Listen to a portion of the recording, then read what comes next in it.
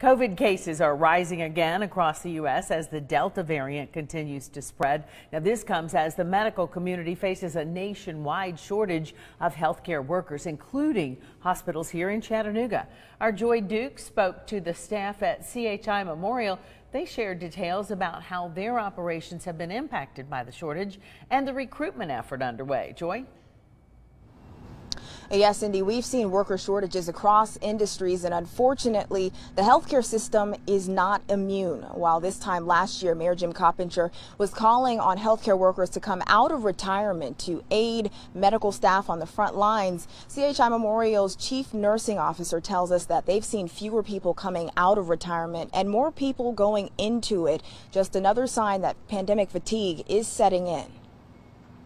As COVID-19 case numbers begin to rise once again in Hamilton County, local hospitals are struggling to fill jobs. I'm about 150 nurses off where I was pre-pandemic.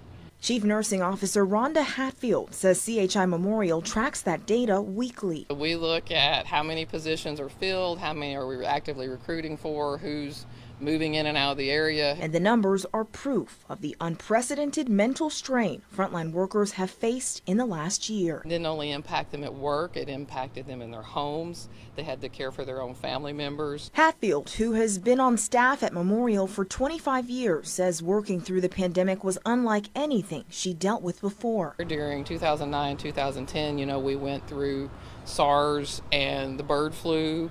And we had high ventilator usage, and we had challenges then. But this last year, I think the mortality of COVID-19 is really what was different. Millions of deaths worldwide, 600,000 in the U.S. and just over 500 in Hamilton County. Every healthcare related job has been impacted with the pandemic. With ER visits up, elective surgeries back to normal, and the health department bracing for a possible third surge brought on by the highly contagious Delta variant, she says the hospital is trying to find ways to attract more candidates. So we're able to provide good insurance and also assist with maybe college or furthering your education. Both new and those previously considered. Every Friday in July, we are recalling anyone that may have applied to us on our website and maybe didn't get the job they wanted then. CHI Memorial is also partnering with high schools and colleges to rebuild the ranks, but Hatfield says they're prepared to rise to the occasion with the staff they have currently if there is another wave of cases.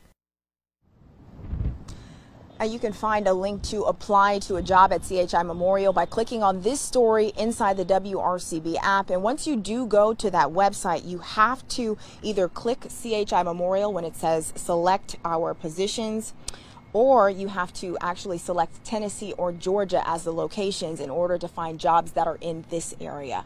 For now, reporting live at CHI Memorial tonight, Joy Dukes, Channel 3 Eyewitness News.